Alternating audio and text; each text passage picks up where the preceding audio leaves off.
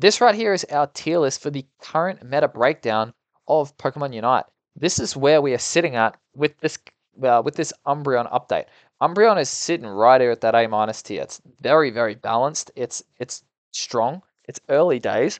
But we've got our same suspects up here and our S+, which is just a little too strong. So here you have it. I've broken it down by class, so whether a supporter or defender or whatnot, so you can skip through and see where your favorite Pokemon's sitting at and my opinion on it. Hey guys, welcome back. In this video, we are going to do a meta breakdown, a new tier list given that Umbreon has been updated. Now, this is specifically for our solo queue, but I am going to mention with some Pokemon if it was competitive where they might sit. This is given our Umbreon release. So without further ado, let's jump straight into our supporters. Eldegoss, A+ tier. This Pokemon is incredible, has a great win rate. It's just really, really strong Pokemon. I'm a big fan of Eldegoss. I wish I had jumped on the Eldegoss train sooner. This Pokemon is really, really strong. Blissey, honestly, I'm going to say is A+ as well. This Pokemon's healing is fantastic. Safeguard as well in this meta is pretty strong. You can use this in solo queue. The Unite move does a lot of work. I'm a big fan of Blissey. I'm a big fan of our supporters. Clefable.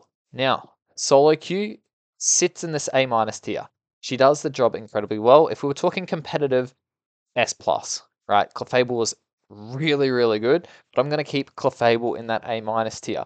Does a great job, but honestly, I think I'm leaning more towards using an Eldegoss or a Blissey if my team is requiring a supporter in the solo queue. Hooper, again, similar with Clefable, in competitive S+, does the job really, really well and does the job well. Big fan of Hooper. Mr. Mime.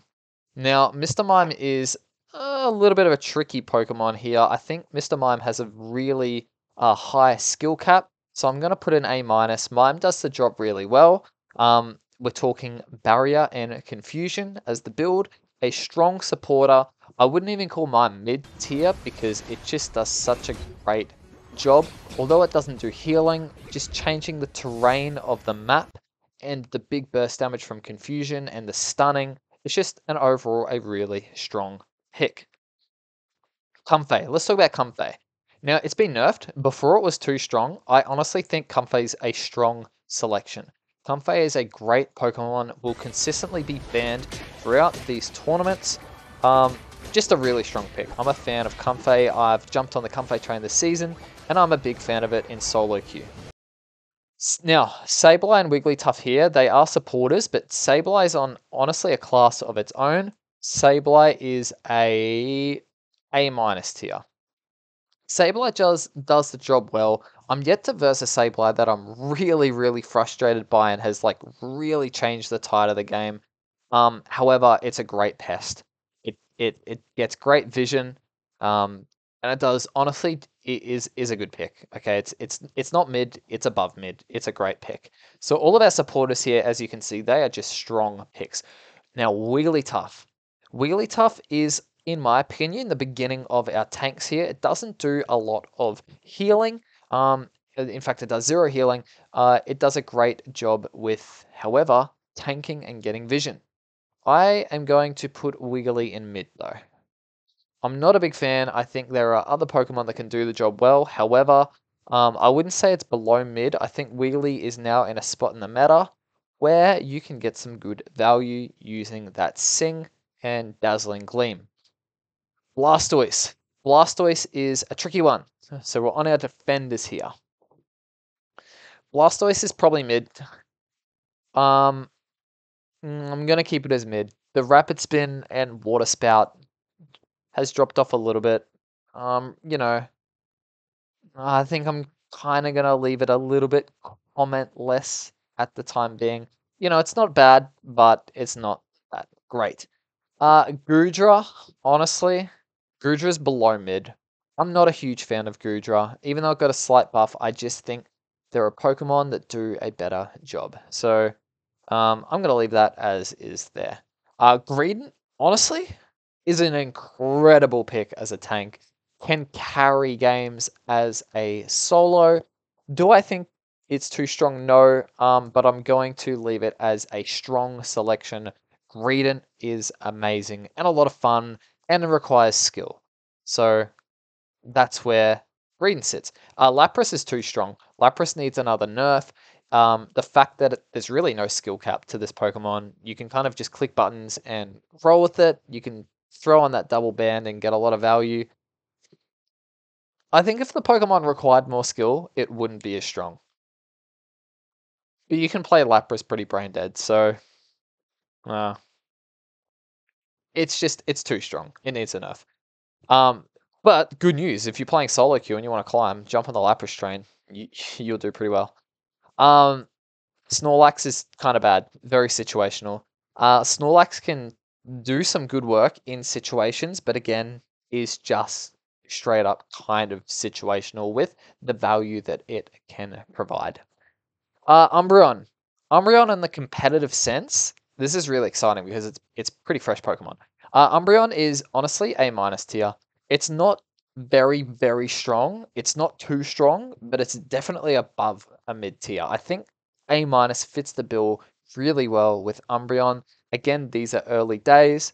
I've done a video on Umbreon, so you can have a look at that with the different builds and the explanation of how Umbreon functions as a Pokemon. I've had a lot of fun playing it, although I had to spend some gems on it, which I'm not too pleased about, but that's okay. That's alright. It was a lot of fun to play. Mamoswine. Honestly, Mamoswine's kind of bad. Mamoswine has some situations where it does well. It's got some matchups, but late game, this Pokemon just does not do enough for me. It does not have enough self-sustain to be a good tank.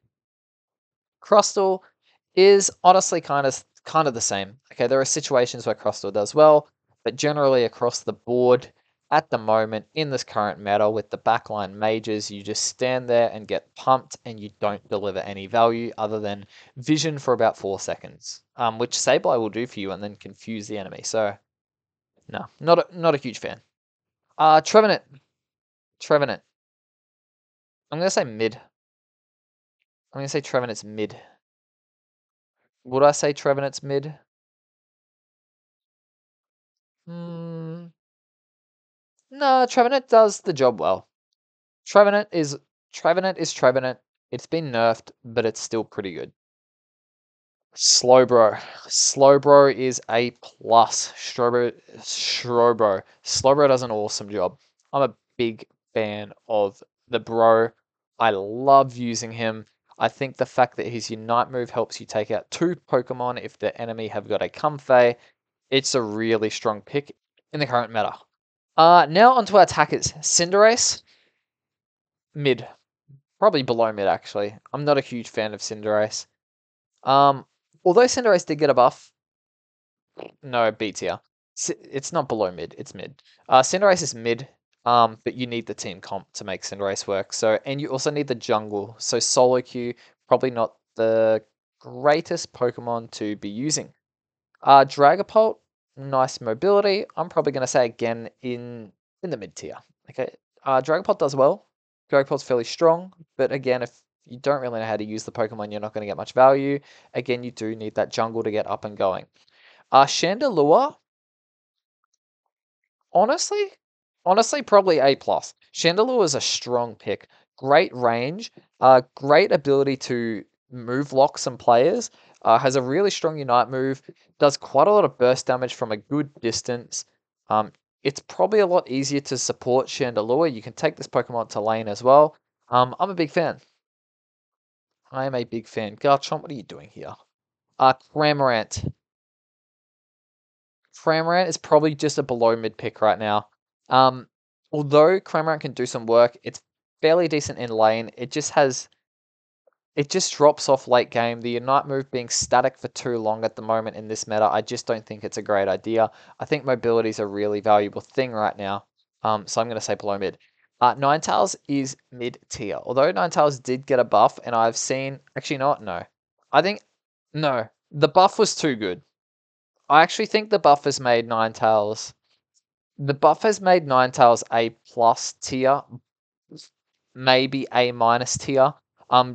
Just because you can do a lot of damage. It wins the lane early. Yeah, yeah. Come to think of it, I want to play more of Ninetales in this patch. But yeah, I think A+. Really strong pick. Gardevoir. Gardevoir mid tier. Um, kind of has been floating around here for a little bit. Probably needs a little bit of a buff, but yeah, probably mid there. Venusaur. I'm a fan of Venusaur, but and I'm a massive fan of Venusaur, especially Solar Beam. But I do think Venusaur's sitting at a bit of a mid tier right now, potentially even below mid pick.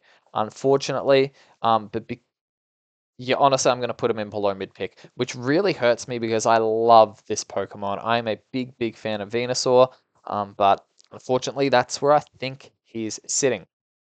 Now, Greninja. This is probably going to surprise a couple of you at the moment, but I think Greninja sits along this below mid pick as an attacker. Let me explain why.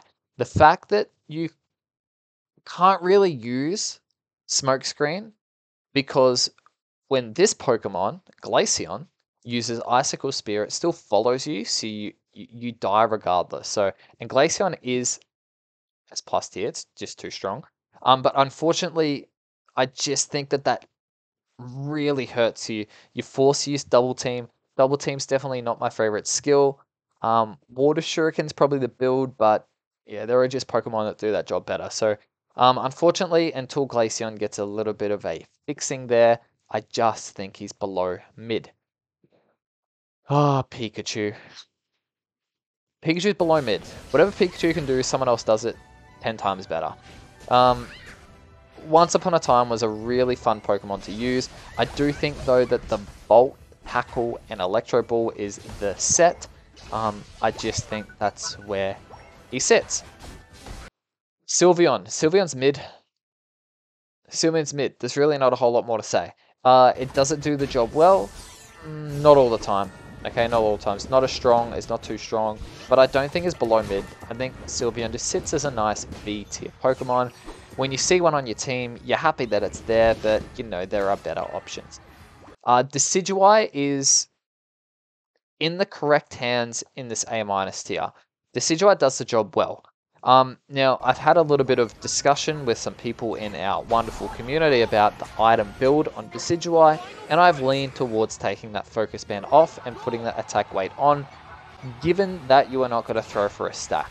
Now, I've made this adjustment, and honestly, I didn't really like it at first, but my win rate percent told another story. It was above 60% fairly consistently after about 20 to 30 games, so I thought there must be something being done right. Although the damage felt the same at the end of the game, it was the big burst at a certain time that really made a difference. So I think the Decidueye, in terms of solo queue, although you do need the jungle, it does do the job really well. Now, Duraludon is a Pokemon I just really don't like Duraludon. Okay, so there's a lot of bias here. But Duraludon is a strong pick. And this really pains me to say it, but Duraludon does the job well. It rips an objective. It can do a lot of damage if you learn how to position and use the Pokemon well. It's probably a Pokemon I need to pick up and play a lot more. The Unite move is zonal, which is really nice. Yeah, it's a Pokemon I probably should be mastering next. Although I really just don't like the Pokemon. But yeah, strong pick, A+, really good. It clearly does a lot of work. When I'm playing with someone who knows how to use it, they do a fantastic job. Espeon is S+. Espeon is incredible. I don't know why this Pokemon has such a low win percentage. It has insanely good early game, insane secure late game, such a good Ray fight. Like the fact that the Psybeam chains off the enemies, it is such a great Pokemon. Espeon is up there as the best attacker.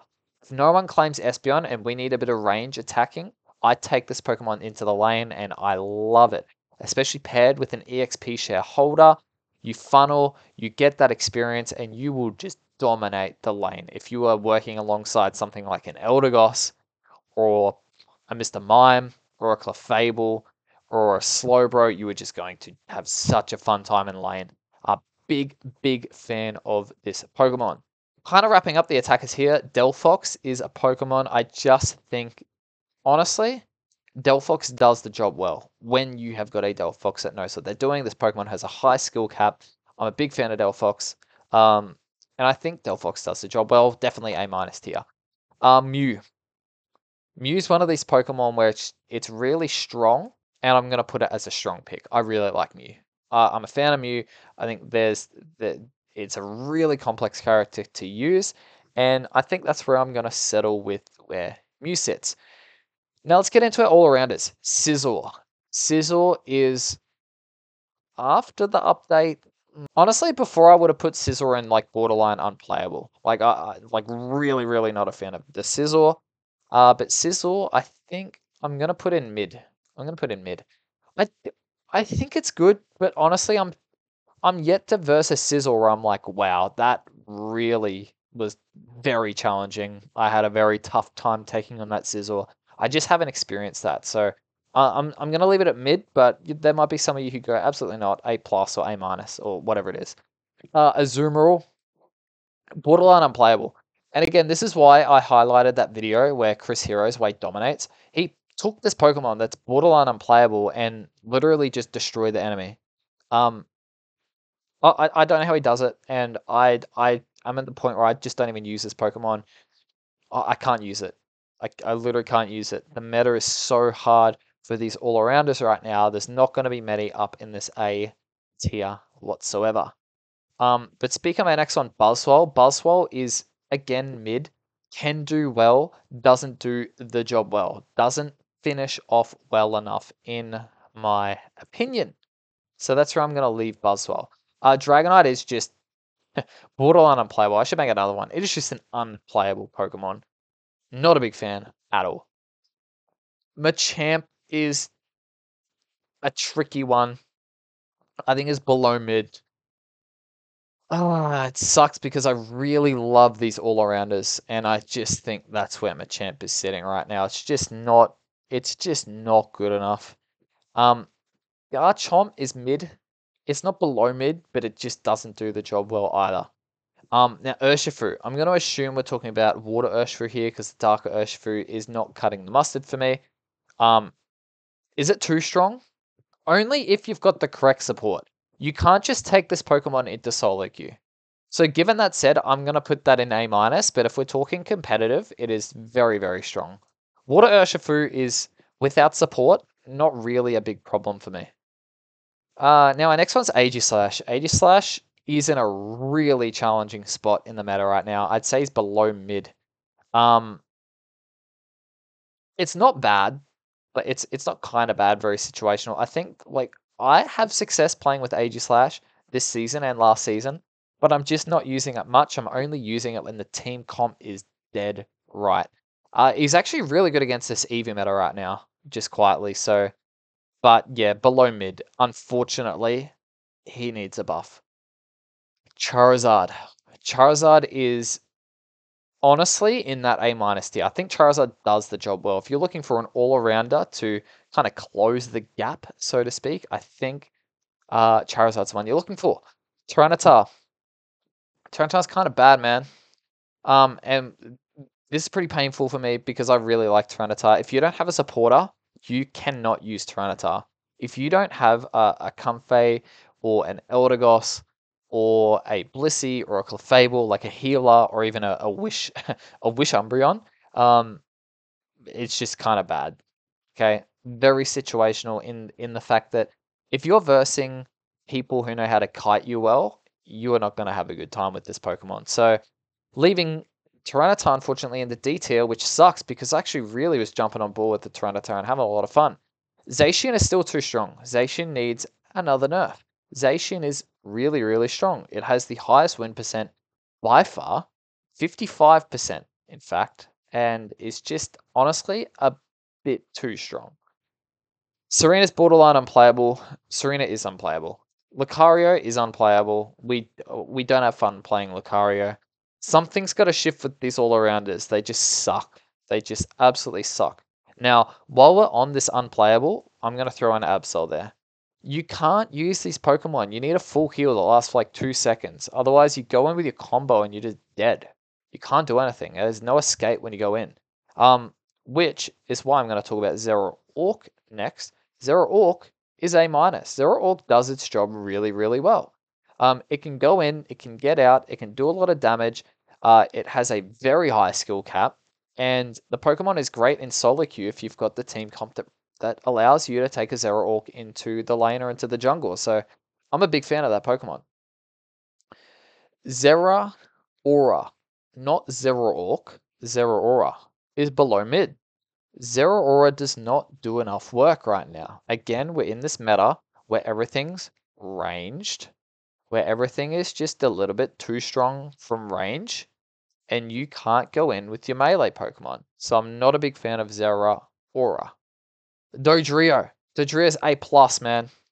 I hate saying it because I actually really, you know what? Oh, no, he's A plus. He's not too strong. I honestly think a slight nerf and he's in the correctly balanced spot. Dodrio is really strong, and it pains me sad because I actually really don't like Dodrio. I can't get around the Dodrio. I've tried and I'm not having a lot of success, but I'm seeing a lot of other people do really great things with Dodrio. Maybe I just need to practice more. Maybe I just need to limit test and learn when I can and can't initiate. Maybe I need to get a better internet connection. Who knows? But whatever it is, I'm not that good with this Pokemon, so I really don't feel good enough to comment on it, but it's definitely a strong selection. Gengar's below mid. No, it's not. Gengar's kind of bad. Very situational. If you're up against a team comp that doesn't die to Gengar's combos, / you're up against people who support you when Gengar initiates on you, you're not really going to have a great time with Gengar. So I'm going to leave it in kind of bad. Talonflame. Oh, Talonflame's kind of bad as well. It's it's below middle bad. I'm just going to put in kind of bad. I'm not a huge fan of Talonflame. And that's where I'm going to wrap up.